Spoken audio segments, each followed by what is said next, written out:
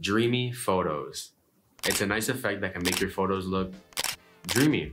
I'm gonna walk you through step by step on how you can achieve this look on your photos and how it can help your photos look more dreamy. So let's get right into it. So first off, you want to open your picture in Photoshop and you want to duplicate the layer. You can do this by clicking Command J, Control J on Windows, or you could just right click on the layer and click duplicate layer. And then click OK. Once you duplicate your layer, you want to go to the blending mode and you want to select lighten. Now we're gonna go up to the top bar and click on filter. And we're gonna go down to the blur category and we're gonna select Gaussian blur. So as you can see from opening Gaussian blur, the picture is already fucking glowing like crazy. So what we can do now is we just adjust the slider to our own preference.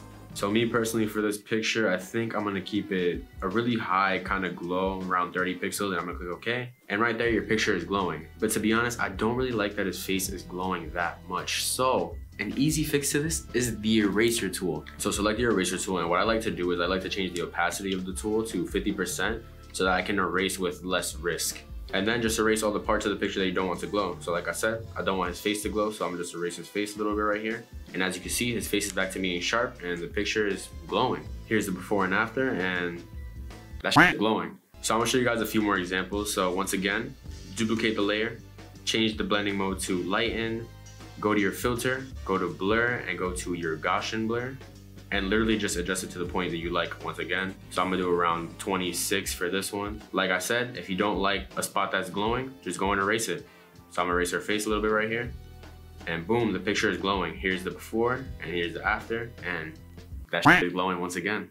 Up to our third example, this is yours truly right here. Once again, duplicate the layer, change the blending mode to lighten, go to your filter, blur, Gaussian blur, and I'm going to keep this one pretty high, probably around 40-ish right here. I like it, but it washed out the whole image. So once again, I'm gonna erase around my face so it makes a focus on the image. So select your brush tool again. I'm gonna change the size up a little bit so I can select the whole face. I think 1000 should be good. And once again, I just click on my face a little bit right here, erase a little bit, and boom, my face is clear. The sky is glowing, the trees are glowing, my shirt is fucking glowing. Here's the before, here's the after, and that picture is fucking glowing. So that's really all there is to achieving that glow effect. If this helped you, please like the video so it helps me out. Subscribe to learn more on how to edit your pictures, how to take pictures, how to just become a better photographer overall. Click that notification bell so you can be notified when I upload so that you could be ahead of the curve and learn some new effects, new tricks, and just become a better photographer as fast as possible. If you have any questions, leave a comment. If you want to see something new, leave a comment. And yeah, that's gonna be it. And we'll do a zoom in transition this time. So I'll see you in the next one.